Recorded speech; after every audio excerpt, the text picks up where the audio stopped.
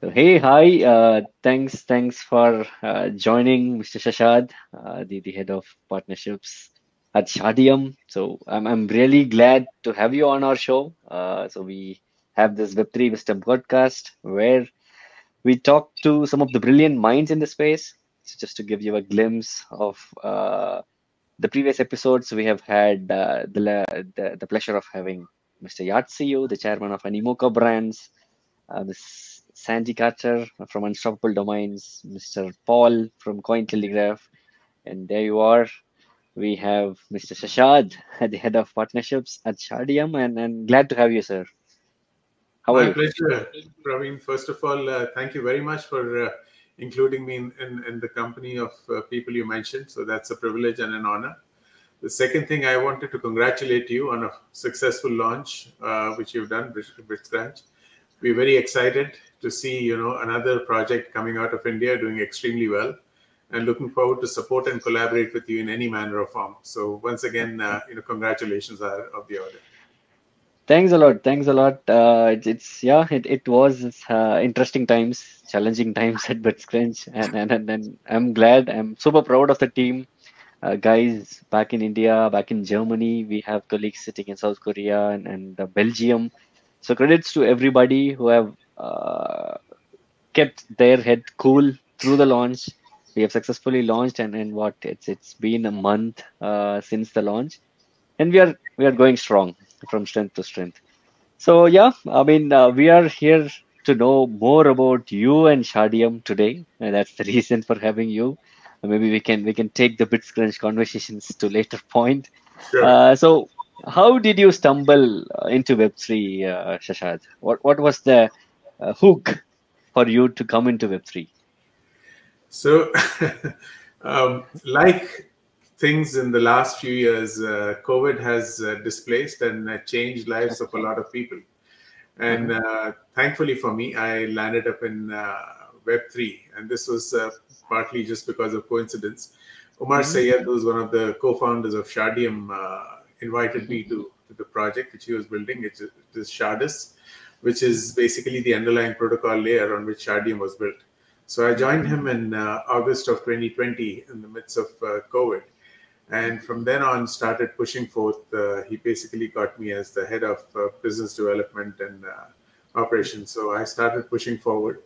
And very soon we started seeing some traction. We started seeing growth until, October 21st of 2021, I was doing a presentation and I had sent out an email to the 500 plus people whom we had on our list.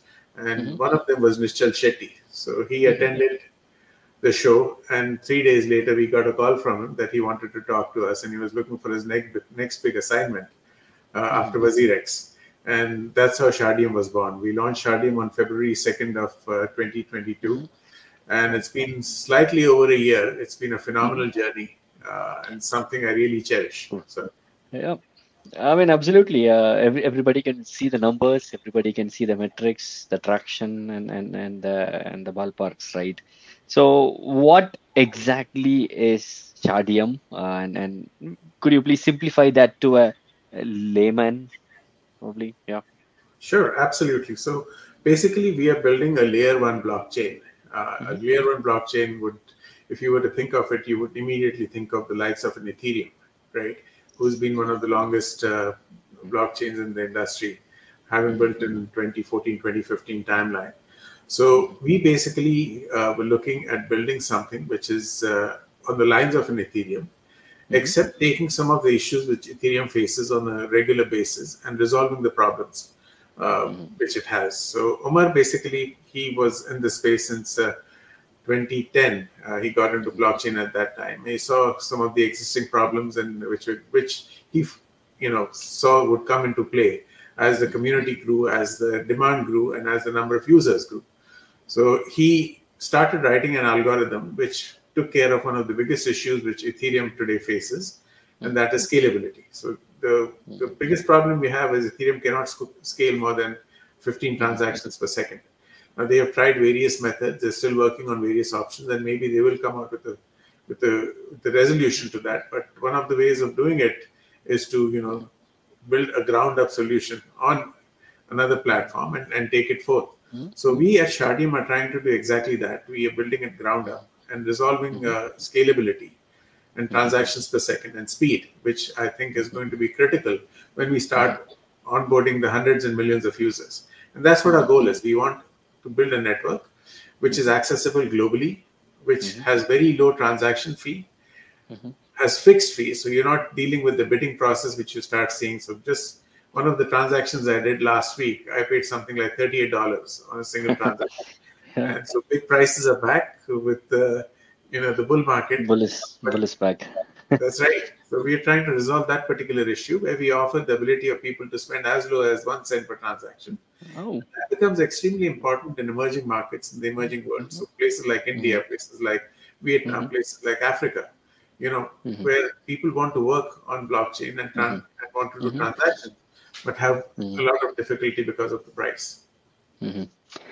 Cool. I mean, definitely a challenging task and an uphill task that you have taken up, and from the progress that I have seen so far, you guys are doing an impeccable job, right? I mean, in the world of so many L2s and L3s and whatnot, to go and to do what Ethereum did, but in a cost-effective way, is something that is brilliant.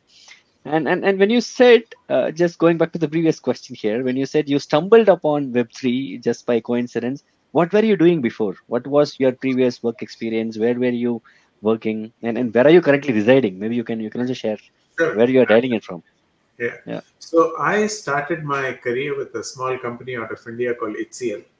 At that time, HCL was a very small entity, and I spent a couple of years in their business unit called NIIT. That was where I started. And then we decided to move out of India. I joined Lockheed Martin a few years later.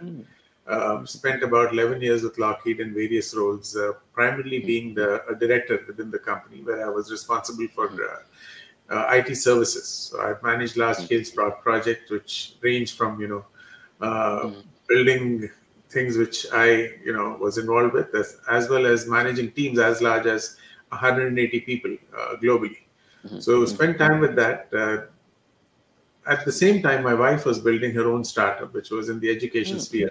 She has a master's in education, and the goal was to build a school.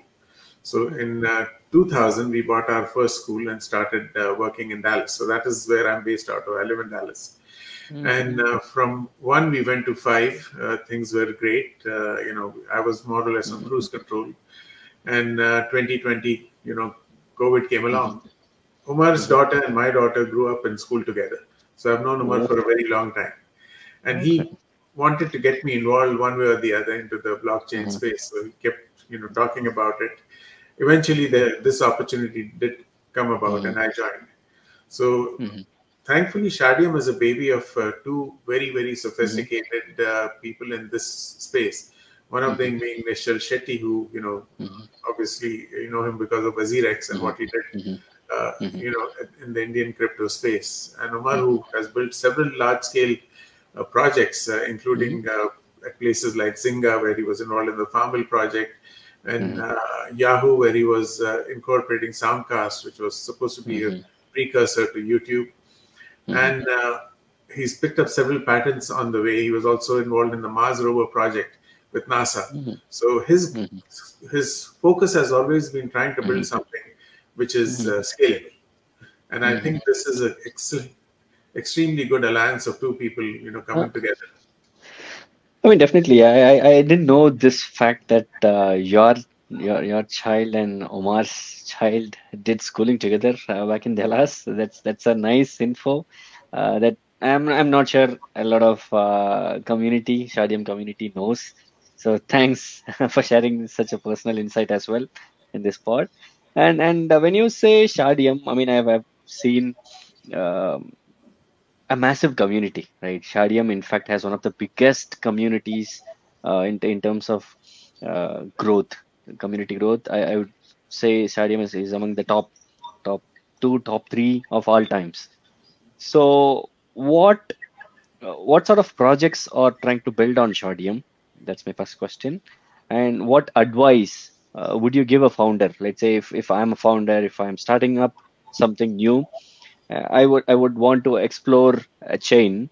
What advice would you give to a founder who could build on top of Shardeum? That's a very, very good question. I typically meet between 6 to 10 projects on a weekly basis when they, call upon me and brainstorm some of the ideas. The first thing I tell them is make sure that you're able to monetize what you're building. So there has to be revenue at the end of it all. If it's not revenue driven, then it's just a dream. So what happens is most people come in, then they have this fantastic idea, but at the end of the tunnel, I mean, there is no money to be made. So how do you sustain something like this? How do you make it grow? And how do you scale it? So these are the questions, I typically ask, The second thing is that, even if you're building a Me Too, so if you're looking at an existing project and you try to copy, replicate, or, do a sort of a hero worship on that project and build on, I would say look at some differential, because what is critical is you have to be different. You cannot just copy something and say, I'm better. It doesn't work. Yep. So you have to have your USPs, you have to have your differential points, and you have to have something which is, separates and segregates you from the project which is already live. So that is another aspect of it. The third thing I advise is, don't spend too much money when you're trying to bootstrap the whole thing. Raise money, but raise is something, look at it as a loan which is being given to you by VCs. It's not money for you to burn and splurge. So which is why, Shardeum is also very conservative when we do our spend. We haven't had these huge booths, so we haven't had these huge sponsorships, but we've been building the project before, we go live. So that's been something, I advise these projects to go on. Yeah, I mean, everybody can absolutely see that, right? I mean, a lot of companies, especially in the bull, people go after booths at conferences. I mean, no offense to projects who does that, but rather, even I would spend a huge chunk of money on building, especially at the early stages, right?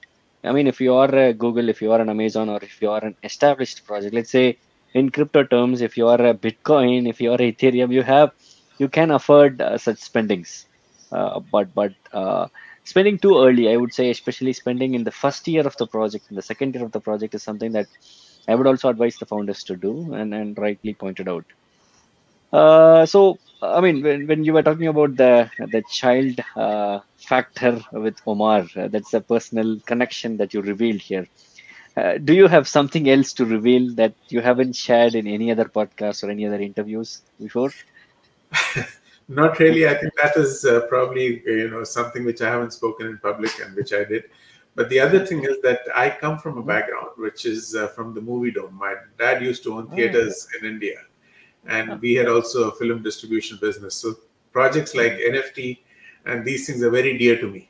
So that's something which it comes naturally, because I've seen a lot of that during my childhood, and I used to be one of the most popular kids in school because of the ticket passes. Okay, yeah. I mean, I can imagine people running behind you for tickets, sort of braving you. I can imagine that whole scenario. Good. And obviously, I mean, talking about the community, back to the topic again. So Shardeum has one of the biggest communities. What has been the secret of success, if I may ask? Because there are a lot of companies out there who are trying to crack the partnerships thing and the community thing in general, but very few are able to crack it, right? Very few are able to bring organic traction, right? So what is the essence of it? Because keep seeing posts, keep seeing workshops that were conducted by Shardeum across country like India, right? And beyond India. I've seen workshops in Africa and in Vietnam, in Philippines. What's the secret of essence for this, Shashad? It's very simple, Vijay. I think what we basically have done something. It's not unique, but it's the way we have executed on that. So Nishchal came up with this idea called proof of community, where he said that let's start looking at building, communities at a grassroots level. Let's not just talk about Shardeum, but let's talk about blockchain. Let's talk about Web3. Let's talk about the growth in this industry and how we could involve the common developer, the average person, onto the community. So we started hosting these events. We started with India. I mean, India primarily because we are India-centric for two reasons. One is, we have most of our developers, quite a few of them, a large team in India. And both of the co-founders and myself are all born in India. So we decided to start there and said we'll do, work here first and then take it, globally. So we started holding these small events where we estimated probably between 30 to 50 people in a university campus outlet, or at a coffee shop, or at a workspace area, where we would get them and talk about blockchain, talk about Web3, and it started with that. We started seeing that from the 30s and 40s, we started getting 100 to 150 people show up, and that started snowballing into. We started getting invites from various university campuses, from various hackathon groups, from various individuals who wanted to be hosts, and then we started self-propelling it, where anybody who has a campus, who has a place where you want to host this, we will support you. We will have somebody on the ground who can come and talk, as well as invite somebody. Now we have a much larger group, so get people involved where they could come and share their thoughts and processes, how they've made it to where they've made it, and that started snowballing. So having said that, that started snowballing into places like Africa, where we started seeing traction in Nigeria, and we have done events that are 20 plus centers. Then I visited Japan and Korea, and while during the visit, I snowballed those events there. And just yesterday we had another event in Japan, and last week we had in Korea, and there's another one coming up in the next week or so. So this started traction. We also started doing it in Vietnam, and eventually, since we have a team based in the US, we started working on the US segment. So we did one at the Stanford University. We have one being offered through Howard, and all that is started to snowball. So we'll see a lot more traction here. With that, we also started something very different. We said, let's do a backpack tour, and let's go to universities. So let's make a list of 60 universities plus, and have a couple of people go from place to place and talk about blockchain.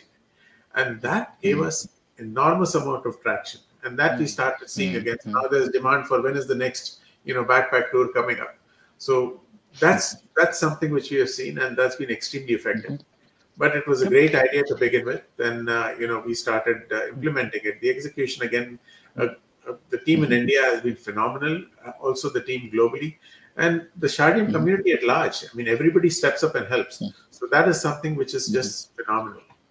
I mean, impressive numbers, impressive stats, and one thing that you forgot to mention is you were doing all these in the bear market, right? Yes. Anyone could do this in the bull. Anyone could throw parties, throw workshops or whatever in the bull, where they can attract more audience. But when there was scarcity, when there was no retail, that's when you educated people. I would call it this way, right? Rather than having meetups as a term, you sort of educated the community well, and I would. I'm really happy to know Shardeum, to know the history, to know the connections between all these facts, and just best wishes from Team BitScrunch and myself, and keep going, right? Yes. And if you could do 1,000 plus events in bear, I'm really excited for what's to come in the bull. So best wishes on that. We are very excited. We also have launched Shardeum University now, which is where we are offering free courses, online. And we started with a couple, and then you'll see a lot more being added on. So I think that's, again, education remains key.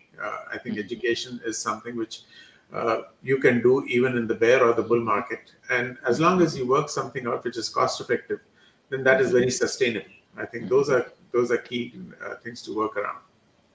Good. So alpha net, beta net, and is the main net going to be the next one? Any alphas that you can drop? The question, I just came back from DAS in London, the Digital Asset Symposium. And that was a question which I had at every meeting when mainnet.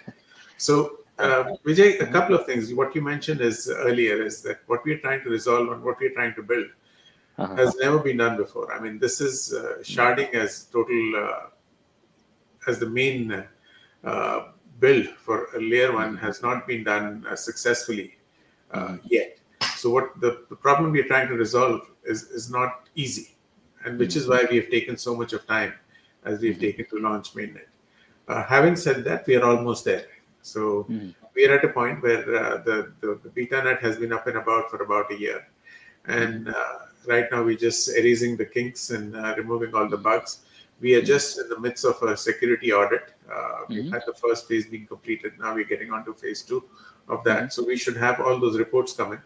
We're Mhm. also launching a bug bounty, which will be open to developers globally to do Mhm. some white hacking and tell us, what we need to fix before we get to mainnet. So these Mhm. are two initiatives which we have ongoing. We also will be launching an incentivized testnet. Mhm. So that should be coming up in the next few weeks. Look forward to that. There are going to be airdrops on that, and we have Mhm. all the details on our website on what and who can Mhm. and how you can participate in our Mhm. incentivized testnet. So these are very exciting times. I mean, we Mhm. expect the numbers to be way through the roof. When we Mhm. launched our testnet, we started Mhm. with 150 nodes from the project itself, from Shardeum. We expected Mhm. to be at about 1,500 Mhm. by the end of a week. Surprise, surprise, we were at 37,000. Oof. So, which I'm told is the highest number for any layer one. So again, for an Oof. incentivized testnet, we are expecting some, very, very good numbers, very, Oh, oh. gigantic numbers. So Mhm. again, thanking the community for all their dedication, their support, and their patience. I think Mhm. the community has been extremely patient with us and Mhm. working with us through as we, go through these final stages. But mainnet is Mhm. definitely planned towards the middle to the half of the year, somewhere around there. Right? Ah, Being okay. software for this long, we Mhm. always know it's always a moving target, right? But Okay. Okay. we're definitely shooting to do that late Q3, late Q2, early Q3. So that's what we're Okay. focusing on. Okay. So there you go. That's the alpha, around half of the year, which is not so far. We are almost finishing this quarter in a week. This is the last week before Easter. So yeah, in 3 months you can expect something big from Shadium. So thanks for sharing the alpha. So what next? What next in terms of, let's say, community growth? I mean, community is already massive.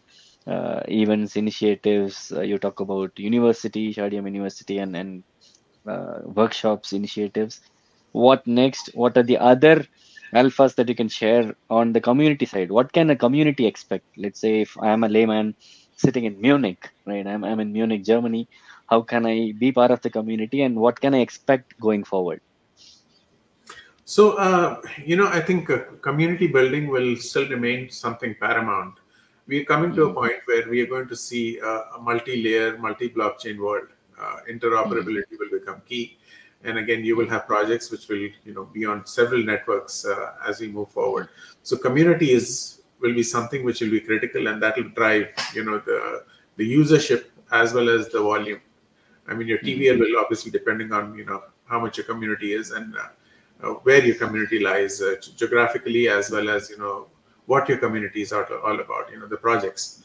So those things will become very, very critical. Anybody can partake in Shardeum. We are a permissionless mm-hmm, network, a proof of stake. So we are actually working towards a one-click implementation for anybody who wants to run a node. We have several of our providers who will be available mm-hmm, on shardium.org to have a look at and choose. And I would recommend run the nodes, especially in the mm-hmm, incentivized testnet. There are bounties to be given.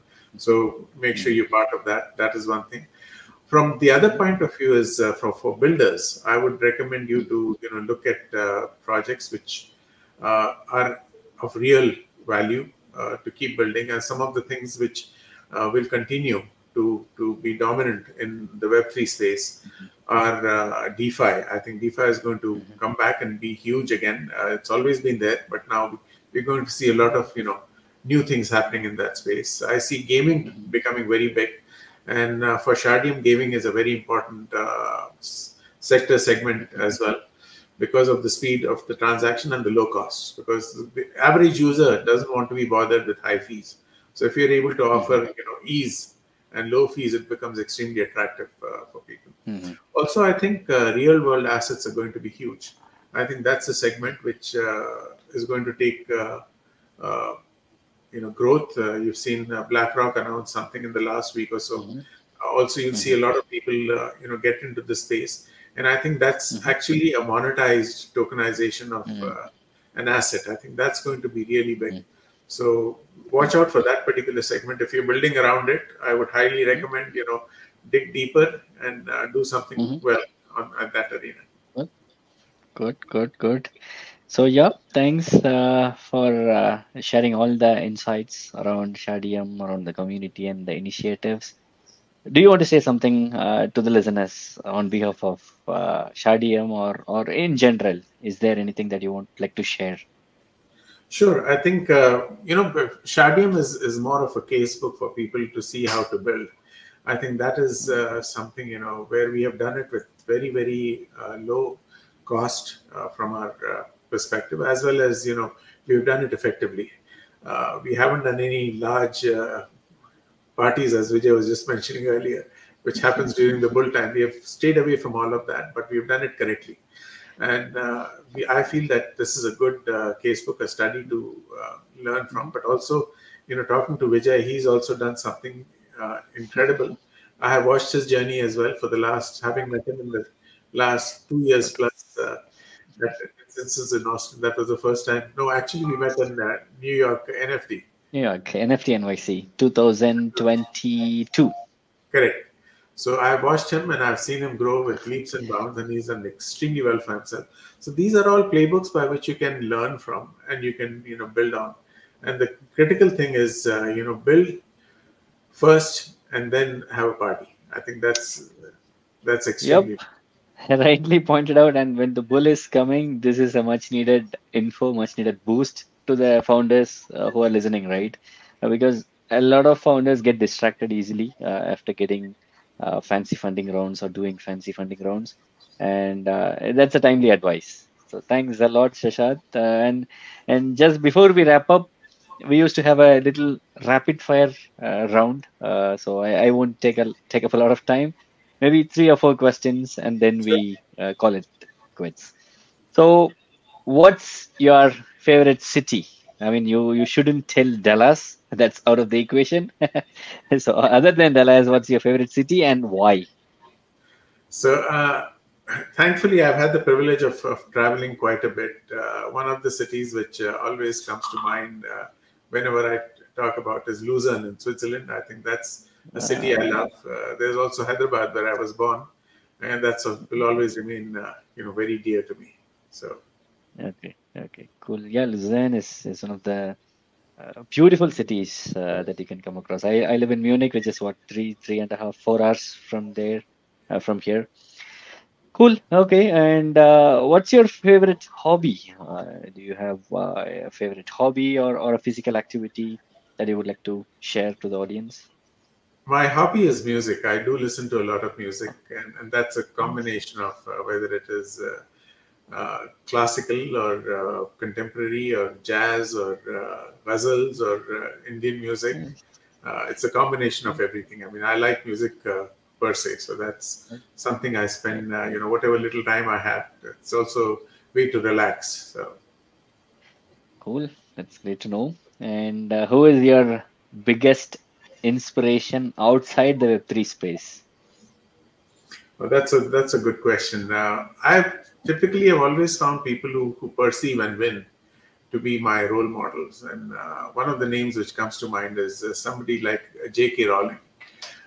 She fought adversity, she fought rejection, she fought marriage and a divorce, she fought death of family. And she actually built an idea which became, literally people have lived through. I mean, the Harry Potter series was something, not only was it a book, it's a book of fiction which became an art, literally, but she also brought reading back to the schools. And I give her credit for that because at that particular time, America was struggling with reading. And the series of 7 books literally got people back to libraries. So I think definite credit goes to her for that as well. But the will to succeed was just phenomenal. Phenomenal. Yep, absolutely. So one last question. So if not Web3, if you could choose any other career, what it would be and why? I'm revealing a lot here. But I would have loved to be a doctor. I mean, that was something which I'm still passionate about. I mean, it's not just the fact that you're curing human misery, but it's also the fact that you can give so much back to the community. I think that is, something I would have cherished to do. That's a wonderful podcast, Mr. Shashad. I'm really glad to have you here. And then Blitzcrunch, Team Blitzcrunch is in fact very happy and glad to have you. So keep building, keep pushing, and keep nurturing young talents and let them build on top of Shardeum quite soon. Thank you very much, Vijay. I really appreciate you taking the time to talk with me, and definitely would like to see your growth as well. And looking forward to building and growing together. Thanks again. Thanks a lot. Thank you.